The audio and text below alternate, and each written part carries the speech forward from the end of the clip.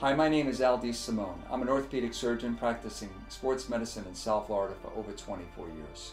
Today we're going to talk about ACL injuries. They're devastating injuries seen in the young athlete. Usually the athlete will describe a twisting and a pivoting injury. They'll often hear a loud pop, they'll have pain and not be able to ambulate. Clinical examination is key right away.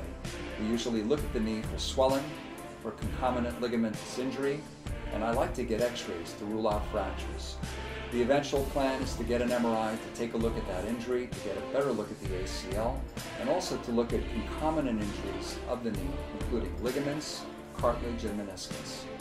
My treatment plan is to get them into a regimen of prehab that includes range of motion, icing, elevation, and I think therapy prior to doing any reconstructive procedure has been known to help the post-operative course.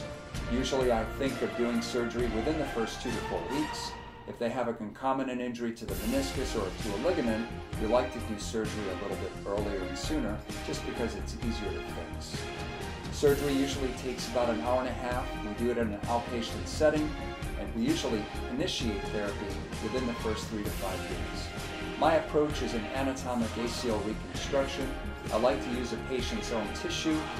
My tissue of choice, the gold standard for ACL reconstruction, is bone patella tendon bone, and I think it has the best outcome with the lowest incidence of re-injury and the quickest return to sports. Usually my post-operative physical therapy program consists of icing, therapy, eventual biking, and probably slow running or jogging within the 4 to 5 months. Sport-specific activities usually occur within 7 to 8 months, and a return to play at about 9 months. For any additional information regarding ACL injuries, come visit my website at draldesimone.com. Thank you so much for your time.